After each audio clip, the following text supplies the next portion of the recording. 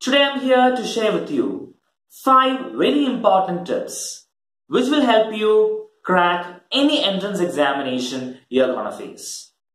Let it be NEET, let it be JEE, let it be advanced exam, or let it be any state level entrance examination you're facing. These 5 tips will get you through. And the tip number 1 is analyze yourself. By analyzing yourself, what I refer to is identifying your weak and strong points. As a student, you may feel that I'm a total big zero and I don't know anything. But believe me when I say this, that's not the truth. You know something, but the only problem is you don't know that you know it. So the first step is to analyze yourself. So how do you do this analyzing? To do the analysis, the most simple and the efficient way I would suggest is to write a full-on mock test. Mock question papers are available online, or you can simply take a previous year question paper, set a time, and then write the exam. At the end of the exam, do the correction and try to identify the weak and strong points. Your weak and strong points. And make a list of all the important topics. Make a list of all the topics which you feel you don't know. Once you do that, we move on to the second phase. And that's tip number 2 for you. Prioritize. So in the first step, you have analyzed your weak and strong points. And instead of writing the test, you can also just open your material, whichever you're using. Go through it page by page.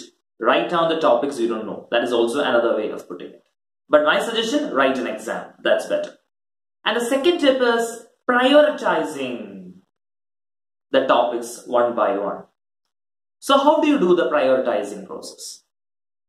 For prioritizing, you have to make use of some videos available on the YouTube or some material in the internet, which will tell you what is the chapter-wise weightage for each and every single subject for the entrance exam you're appearing for. Now let me tell you, there is no clear-cut weightage as such. But based on the previous question paper analysis, say for the last 5 years, you can actually somewhat arrive at a conclusion on which are the most important chapters I should go through first. I'm not asking you to skip the other chapters, but prioritize. Determine which are the most important chapters and then prioritize your topics one by one. For physics, I'm actually doing a video on that, so you can go through it straight away. Okay. Now, moving on to the third step. The third step is to prepare a detailed schedule. So when you're preparing a schedule, it's very important that you keep only attainable goals in your schedule. You should not write in your schedule that I'm going to finish the entire physics subject in a single day. That is totally unattainable, and you know what will happen at the end of the day?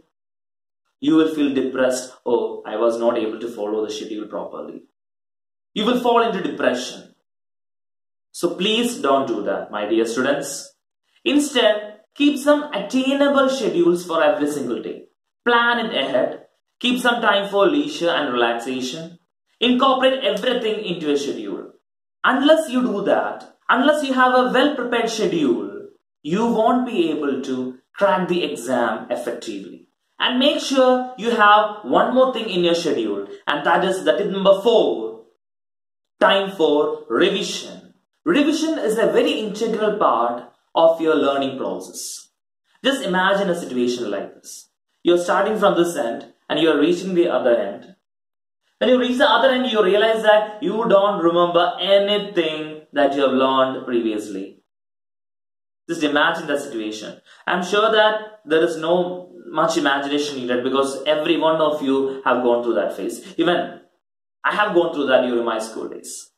So very important step is to revise regularly and properly. Effective revision will only guide you through.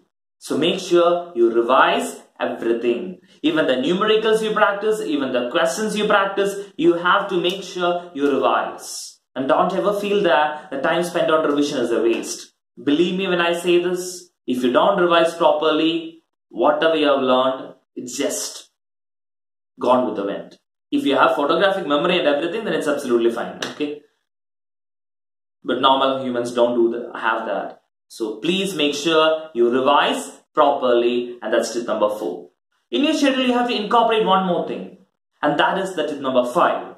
Practice numericals, or I should say, practice sufficient number of question papers, write mock exams, set the time, and write maximum number of mock exams as possible. If it's possible, make sure you write a single exam every single day and do the corrections also. When you write the exam, make sure you have a strategy. And the best strategy I would suggest to you is to use the EMD strategy, which I had actually discussed in a previous video. And for those who don't know the EMD strategy, I'll just brief it up in few words. First question, if you have no idea what the question is about, just write a D on the margin, then move to the next one. Don't spend too much time on that, just read it once. If you have no idea, just write D, move to the next one. The second question you have read, you have seen that question somewhere, but you are not quite sure how to do it. Write an M at the margin, move to the next one. And the next question, you know how to do this question. This is easy, you know how to do this question. Do it straight away. Just put a tick mark there or something. Not necessarily write E there, just put a tick mark or something. The fourth question again, you have no idea. You have not seen it anywhere, so put a D. By the time you have finished one round, you will have gone through all the questions and you have completed all the easy questions there. Now the second round, if we have sufficient time, go to the medium level questions which are marked as M. Solve it one by one, take your time. And again, if you have time left, once you finish the medium level questions, go for the difficult ones. If you don't go by this method, what will happen is, you will not get sufficient time and you will miss out on the easy questions that are there in the question paper. The difficult questions, you may get it wrong.